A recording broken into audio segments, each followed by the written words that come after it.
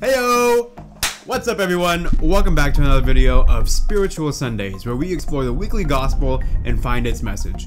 I'm your host, Matthew Lei, a huấn trưởng from TNTT, Giảng Đạo Liên đoàn Sinai. I hope y'all are doing great this week.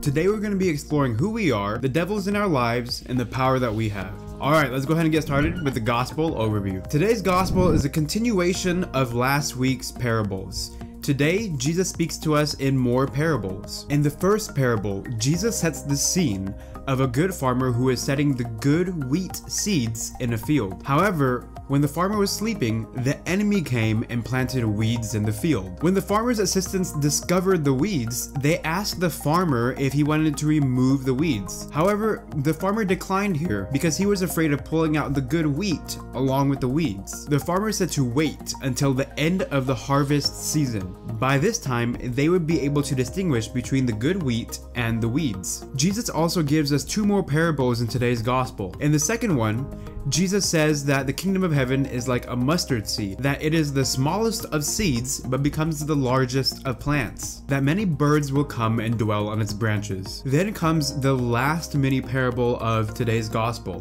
where Jesus compares the kingdom of heaven to yeast and flour being mixed together, where a woman mixes a mixture of 1 part yeast and 3 parts flour. Jesus goes on after this to explain that he's speaking in parables to fulfill the prophecy. After this, he explains to his disciples the meaning of all the parables. In the story of the farmer is Jesus, the seeds are his people, and the field is the world. The enemy is the devil, and the weeds are the people who do the devil's will. The end of the harvest time is the same thing as when the world eventually ends.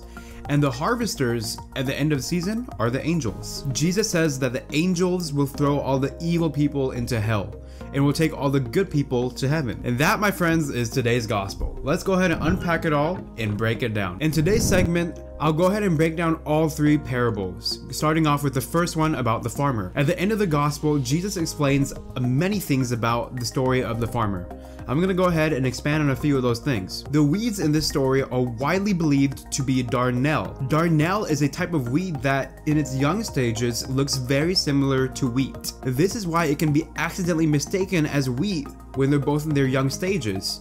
Wheat and darnel both look the same when they're young. When the farmer says that he wants to give a chance for the wheat to grow, this is like Jesus giving humanity a chance to fully grow. He reminds us not to make a premature judgment on a person, but rather to allow God to make the final judgment at the time of harvest, aka the end of time. No matter where we are on earth, we are always surrounded by both good people and bad people. Jesus reminds us that when we are surrounded by weeds, to not worry and to be patient, to remember that God will sort this all out in the end. It is also important to remember here that sometimes bad people may actually be good wheat that's being choked out by weeds. This is why it's important for us to do our best to fight against the weeds of the world in order to save as many people as possible. Alright, let's move on to the second parable now. Here, what's not important is necessarily the size of the seed, but rather the contrast between when the seed is a youngling, a seed, and a fully grown plant. Mustard seeds are not the smallest seed, nor do they grow into the actual biggest plant,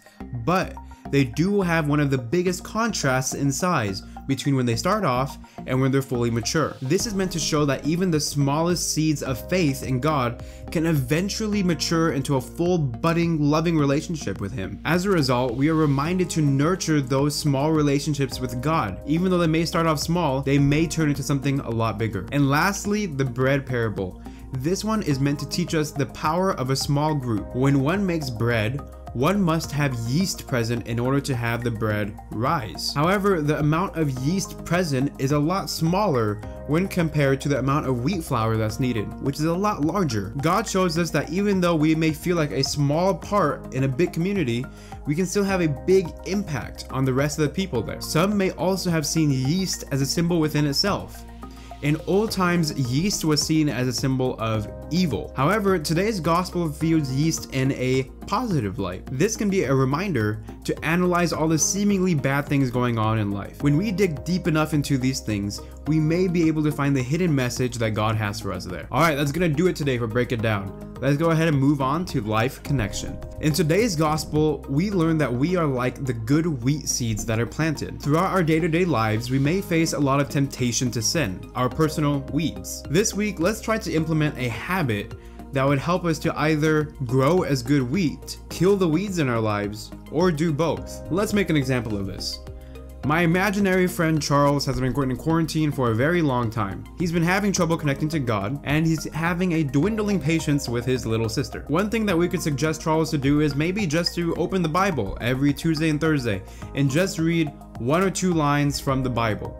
This could help start him on his better relationship with God, and it's relatively easy enough for him to be consistent with. We could also suggest to Charles to maybe try some breathing techniques, even as simple as breathing slowly and counting from 1 to 10. This would hopefully increase his patience and therefore increase his patience with his little sister. Alright, now that we finished Life Connection, let's go ahead and tie it all up with the ending prayer. In the name of the Father, and the Son, and the Holy Spirit. Amen. Dear Lord God, thank you for bringing us together this week and closer to you. Please help us to remember to nurture ourselves in a way that we will grow strong and grow closer to you and have a positive impact on others. Please help us to do our best to avoid the weeds in our lives and to continue to grow in unison with the Holy Spirit. In your Son's name we pray, amen.